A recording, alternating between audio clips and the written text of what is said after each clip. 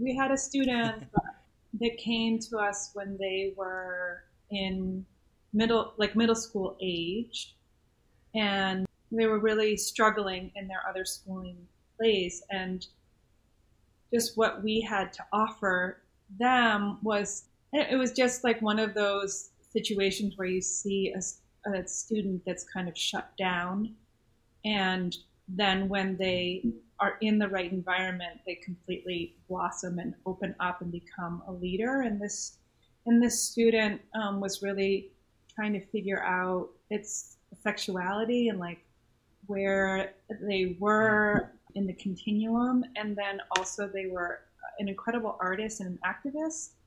And so in their school, they felt before that they just weren't able to be any of that. And then in our setting, this student just really became like a leader, and their artistic abilities just blossomed. And then they were able to explore kind of that sexuality spectrum of like, first, like they were a girl, and then it became like a they, and then it was a he. And this person went through all of that, and it was so well supported.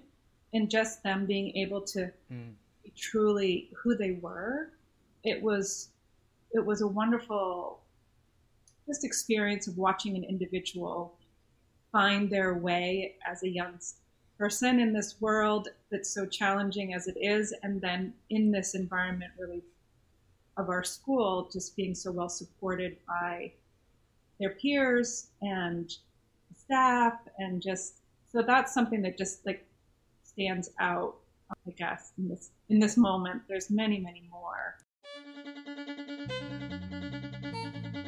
This is the Agentic Schools Podcast, where you will learn about schools from around the world where children's agency to make decisions about their learning and living is more important than their academic skills.